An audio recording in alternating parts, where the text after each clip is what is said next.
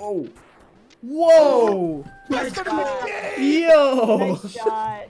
MLG. Let's go. Dude, I told you this is the best game. Oh. We're in the same room. Cool. Do yourself a favor. Play Duck Game. This is the most I can't explain this game without you playing it kind of game.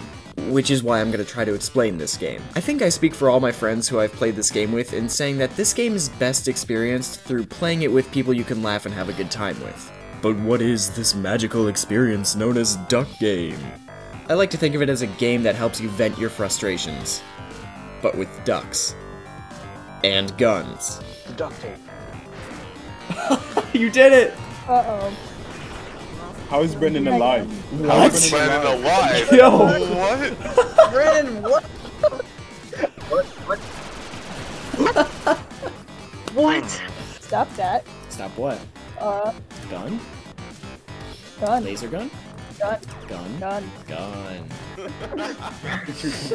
What is happening? Duck Game is an action platformer game where the goal is to be the last man standing in each round. Each round counts as 1 point with some exceptions. If you've achieved 10 points after a certain number of matches, you win. The number of points required to win can be altered if you so desired. This helps make Duck Game a special breed of troglodyte levels of stupid and excitingly intense. Yes, you could do some really impressive stuff with this game. Or, you could just enjoy yourself and have fun with friends by laughing at the game. If you connect this with a GameCube controller, the giant green A button literally does nothing else but quack. Duck Game isn't supposed to be held to the standards of what good game design is.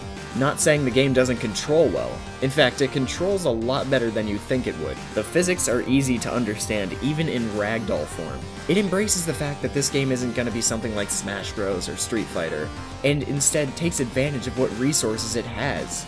Humor. That was the most dramatic. Alright, yeah, nobody step on them, just go to the middle, hold down. Oh wait, we can't, there's no... You committed manslaughter. You deserve to die. Bro, what is happening Brennan, right now? Brennan, join them. Wait, too. Yo, that was calculated. Oh, he's naked. Who needs organization when you can have crack?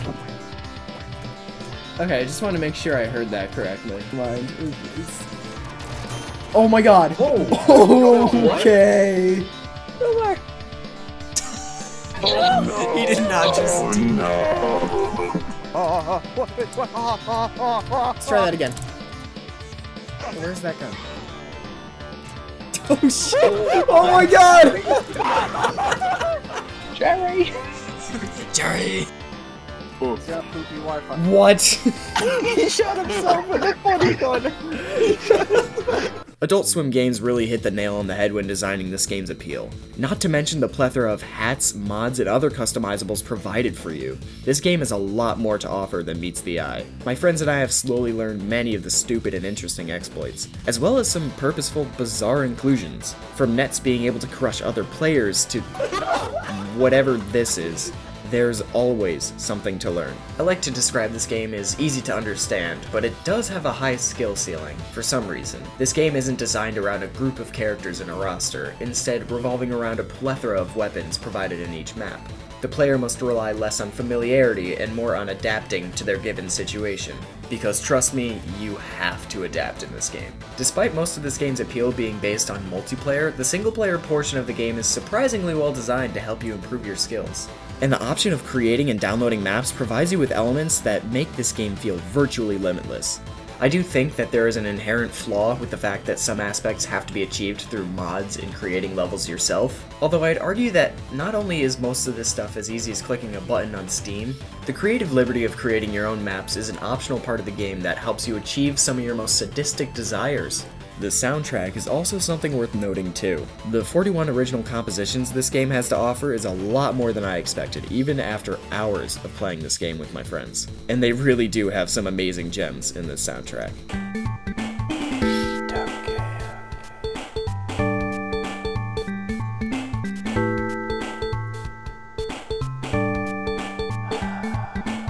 The fun truly feels endless with Duck Game. Any criticisms I have with this game feel null, because that's the point.